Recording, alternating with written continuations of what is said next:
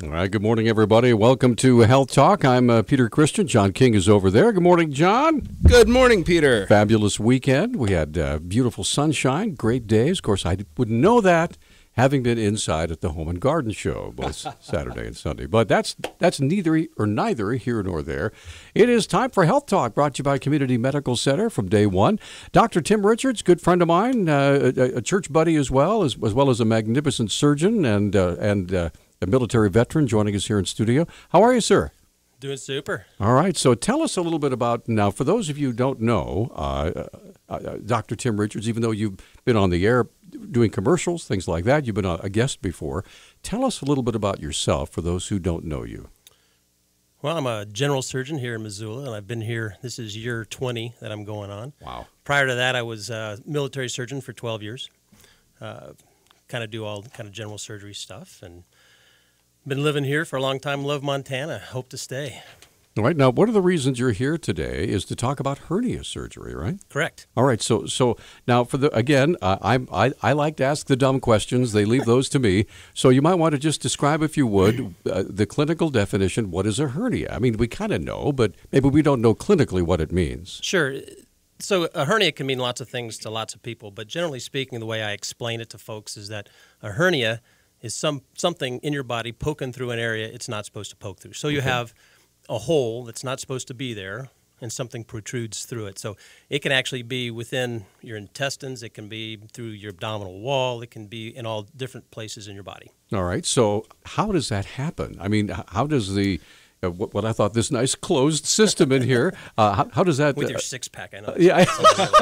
Actually, I've got more like a flab pack, but don't tell anybody. No, everybody has a keg. It's just the six-pack that's in it, right? Yeah, so it's kinda, I like that. That's very good. So how does that happen anyway? Well, I mean, most of these are, I would say, are probably congenital. If you're looking at hernias in general, that people are probably born with it. But as they grow older, the weakness breaks down and just kind of blows open. Some are caused by surgery. I mean, when we put an incision on somebody, you cause a weakness in the wall of the abdomen, and that can break down very easily. Different people with medical problems, diabetes, smokers, things like that actually can weaken the abdominal wall. People who do heavy lifting can break down the wall. And some people are just more prone to it. It can actually be hereditary. So if someone has a hernia, but it's inside them, right, so they can't see, maybe it doesn't hurt. So is it possible that you have a hernia for a long time and don't even know you have one? Absolutely. I mean, that's, those are internal hernias, or things that generally come out and create an emergency problem. So like if you have a piece of bowel sticking through another part of the bowel, those kind of internal hernias like that usually present as emergencies. But for the most part, the ones on the outside, the ones that you all see, you're going to detect it either through pain or a bulge, or you'll kind of know that something's happening. So when someone thinks they have a hernia, what's the process? Do you just start tearing open, or do you take a picture of the inside somehow, or what? There is a zipper there, so we can check. Rip out the stuffing, and we usually don't use the term "tear it open." Actually, that's that won't get you very many patients. But for the first part of that thing, it's you'd go see your primary care doctor, or come see us, or one of those somebody who can actually make the diagnosis. And sometimes a lot of people think they have a hernia because they have pain, but they really don't. So you'd probably see your primary care doc first, and then your primary doc would either refer them to us. Now, if there's a question of it, what kind of things we can do ultrasounds. We can do CT scans. Ultrasounds are a little bit better. Those are the kind of things you'd look at to see if somebody has a hernia. Now, you had mentioned that sometimes it can actually be surgery itself that may make it more possible to have a hernia. Right. What about things like bariatric surgery? I know that can be a very serious surgery for folks who are trying to lose weight. Is that do the bariatric surgeons say, okay, there could be a possibility of hernia in the future, so take precautions, that sort of thing, right? Well, I mean, unfortunately, it's a good thing. Bariatric surgery is a good thing for folks. It takes care of a lot of other medical problems. But those people, a huge proportion of them actually will develop a hernia in the sites from where their surgery are. It just has to do with losing the weight and those kind of, and the nutritional aspects of all that goes along with it makes it so they don't heal as well. But they have a very high incidence of hernia formation. So what does the term hernia actually mean? Because I've heard it used like a herniated disc. Right. So it's a bulge. So, okay, any bulge. It can be in a bone. It can be in a... Well, it's not like Peter's keg. I mean, that's a little different. More like a balloon. Nice hernia there. but that's a little different. No, but essentially, it's a bulge that's not supposed to be there, protruding through another area. So bulging disc is a herniated disc. In other words, bulging outside the limits of where it's supposed to be. Gotcha. So is this something that most people experience in their life, or is it?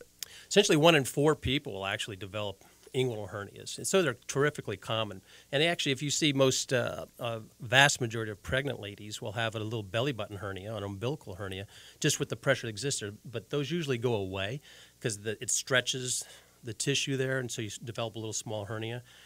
And then, when they're no longer pregnant, that goes back together again. And so what obviously, you said some of these are like emergency hernias, Sure, where you got to go in. So how does someone know if they might be at that point? I mean, they're going to be sick. They're going to be feeling it. Right. Primarily pain? Usually it's pain, and pain's probably the primary one. But, I mean, if you have a piece of bowel that's stuck through there, then they'll have what we call a bowel obstruction. They'll be throwing up and sick. So that's something that would initiate either a call or go into the emergency room. The alarm is clear, in other words, Right. usually for that sort of thing. Yeah, that's pretty straightforward. Cool. All right, so listen, our lines are open. If you have a question for Dr. Tim Richards, give us a call, 721-1290, 1-800-568-5309. You can also make your comments or questions on our Facebook page. This is Health Talk, and it's sponsored by Community Medical Center. We're going to come right back with more of Talk Back, or I should say Health Talk, here in just a moment. So thanks for joining us here on this Monday edition, and we'll be right back.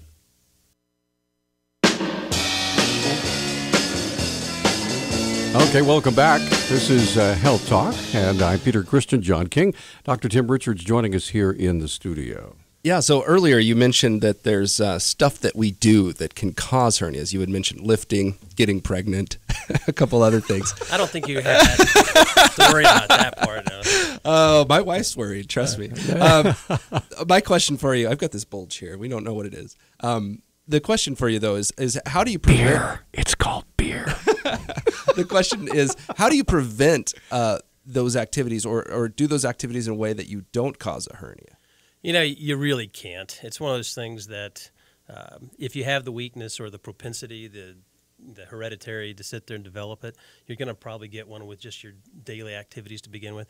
You could lay around in bed and not do anything your entire life, but that's no way to live. So I'd sit there and say, just do what you're doing.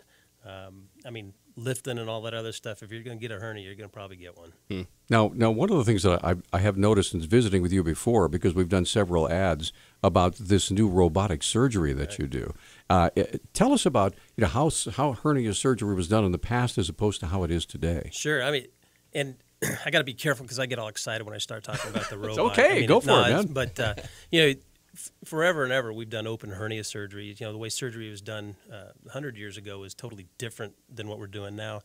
And when you're doing it, what we call the open repair, where you tear somebody up, you cut them open, or you do surgery on with them surgical precision. Yeah, I'm with sure. Surgical precision. When you operate on them, you create trauma to the skin, the muscles, and stuff below it, and it hurts. And we got away by using mesh and things in there now that we have developed.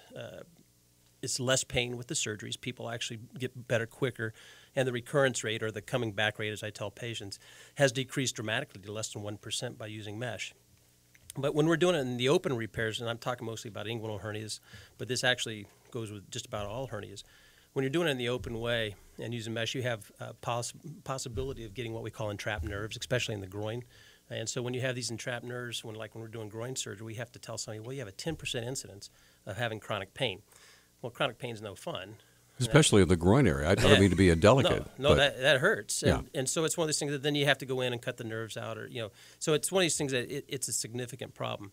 Well, I did hernia surgery that way for almost 30 years and doing the open procedure, and actually worked with a company when I was in the military developing some of the mesh products that they'd had there. And it was really, a real great thing. Patients got back to their work very quickly, but they still had quite a bit of pain. So come here about a year and a half ago, the Da Vinci company was sitting there. The Da Vinci is the robot. Was telling me, well, you need to do your inguinal hernias with the robot. I said, that's totally silly. Now, any surgeon, because you work with your hands, it's very, very delicate. To think that a robot you want to give that up to a robot. That's got to be really hard to introduce to a surgeon. Well, again, it's not the robot doing it; it's me using the robot. Okay. So it's actually me doing the surgery. Okay. But so making a long story a little shorter here, it's one of those things that I went to a meeting, and a buddy of mine who's a robot guru, he and I are sitting in the back of the room, and he's like, "Well, I'm fixing all my inguinal hernias with the robot." I said, "Well, that's stupid." And he's like, "Well, no, you need to come take a look at this." And I did. And truthfully, the patients, they hardly hurt at all. I mean, there are some that do, but for the vast majority of them, they don't hurt hardly at all. They get back to work almost immediately. It's really changed everything, and the visualization and everything with the robot is tremendous. So what are the advantages of the robot? Just smaller, tiny little hands? Right. So one, you're not cutting through all the muscle to start with. So when you're doing that, you have 3 little holes in you, just like all other laparoscopic surgery. Excuse me. And so it's one of those things that using the robot has that, and the holes that because it's with the robot, the holes don't hurt hardly at all. So the benefits of it is that you don't have the open procedure. You don't have to worry about the nerves at all. So the chronic pain part of that isn't there because the nerves are way, way out lateral. They're not really in your field of view of where you're operating on. So that concern for the entrapped nerves is not there. You're not putting, we used to a long time ago put tacks in people when we were doing these laparoscopically, and those tacks hurt. But now with the robot, it's such fine precision and you see so well, you actually can suture just like you normally suture on the outside. So these sutures don't hurt and the holes don't hurt, and the patient goes back to doing what they're doing right away. So you get up off the table and walk home if you want to? Pretty much. I mean, seriously. And it's one of those things that, and I had to be convinced of it, and I am totally convinced now. It's one of those things that, I didn't believe it. So did your friend call you stupid after you called him stupid? Absolutely.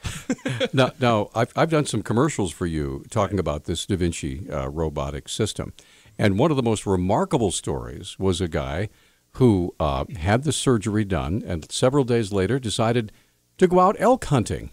Right, and can you share that story with us? No, I mean, so I usually do these on Fridays when I have my block time for this, but I did him on a Friday. And that Sunday, he got his bull out backcountry and pulled it out of the backcountry. Now, if I'd have done that in an open fashion with you, I guarantee you wouldn't be doing that. Right. I mean, and then I had another guy that we actually do have a commercial on who that afternoon he took his dog for a mile hike, and then that Sunday did a cross-country ski race. I mean, that's 2 days later. And I was not everybody's that way, but the vast majority of them are, and they're not using their narcotics. Now, let me ask you: do you recommend people do that sort of thing? I mean, just after. Well, no, because my limitation. Well, kind of the fun part of this, my limitations are if it hurts, don't do it. Right. And so, kind of one of my fun things is that I'll tell them you can do whatever you want, and usually the wife is sitting there saying, "But absolutely no housework for 6 months." and then you can always tell if the wife's listening. She goes, "No." He has to. He can change the oil in the car, but he can't do laundry. Right. Okay. Wow. Well, you were talking about that mesh. Right. This is something you worked on before they were using it in the general. Well, there's mesh products have been out for a long, long time, since the early 80s. And so they have actually progressed on, but it was just a design that we were helping come up with. So what is it? Is it something that goes inside the intestine, or no, it goes on top of it like a sleeve? Or well, think of mesh as really very expensive plastic. Okay. And that's pretty much what it is. And so what it does, it creates a mesh or a network or a screen, if you want to look at it that way, that you can put into place to cover the hole and suture it into place. So if you have a little tiny hole and you have a big piece of mesh around it, nothing's going to go through that little hole. So how long is the mesh actually under the skin, or is it on top of the skin, or is it part of the dressing, or what? Well, when I'm doing the robot, it's inside the belly, inside the abdomen, above what we call the peritoneum. So I actually open up this lining, put it inside, and tack and sew everything back up. So it's inside the abdomen, so to speak. Now, is it there permanently? Does it dissolve, or what? Like I tell folks, 10,000 years from now, when they dig you up, there'll be a little pile of dirt, and this piece of mesh will still be sitting there looking just like it did on day one. It's inert, pretty much. It's not going anywhere. This is your permanent impact on the world right here. Right. It's my mesh 6-pack. Could I get a special inscription on it for the future? Yeah. I'll be a time capsule. Johns will say, don't vote for Trump. No. Tell you what, we're up against a break. Wait, this is health talk, folks, not political talk. We're talking with Dr. Tim Richards from Community Medical Center from Day One. We're going to come right back. If you have a question or comment, love to hear from you. What? That's a great idea, though. I might go get my surgery right now. Don't blame me. We'll be right back. All right, this is Health Talk. Welcome back, everybody. John King is over there. I'm Peter Christian. Joining us in studio, Dr. Tim Richards from Community Medical Center from Day One. Go ahead, John. Yeah, we got a caller, Greg, couldn't stay on the line, but wanted to know, what did they do before mesh? Well, that's actually a great question, because before mesh, the idea was MASH. just no, that's different. Oh, sorry. But before mesh, it was just closing the hole. And so what you do is you kind of sew up the hole and call it good. The problem with just closing the hole is that created tension. So when you create tension, it breaks down very easily. So doing that, when you had just the closure of just the hole, or what we just call a primary closure, you had, especially in inguinal hernias, you have about a 10 to 15% recurrence of that hernia. So what mesh does, when you just put the mesh behind these things, what that creates is that no tension at all. So you don't have that tension repair. And what the mesh, what your body does with the mesh is that it gets ingrowth into that, so it becomes part of your body, so to speak. And so you don't get that tension there, and so you don't get the breakdown. Cool. Okay, let's get to the phone. And Mike is on the line. Mike, you're on with Dr. Tim Richards. Go ahead. Yeah, well, good morning, Doc. They wanted to know how the hernias were repaired 100 years ago. Mine's dang near that old. So I'm going to tell you the story about my hernia, and I think it's absolutely hilarious. So I have some violin music in the back for you. Well, you should, because I was an old age of 18 years old and had to pay for that out of my pocket. Here's what happened. I go to the hospital. I'm going to have this hernia. Well, the first thing they do is they hire the local barber to shave you with a straight razor, who was a little bit dingy. I knew him. Wow. And he said, and I could ruin my reputation if I slipped. Well, okay, that went by. Well, when they did the operation, and like you said, you close the hole, you stitch it shut. Well, what happened is they stitched it shut a little bit too tight, so my right testicle swelled up like a baseball and stayed that way. I was in the hospital for 10 damn days with this thing. But it's held for all these many years, and that was back in about 53.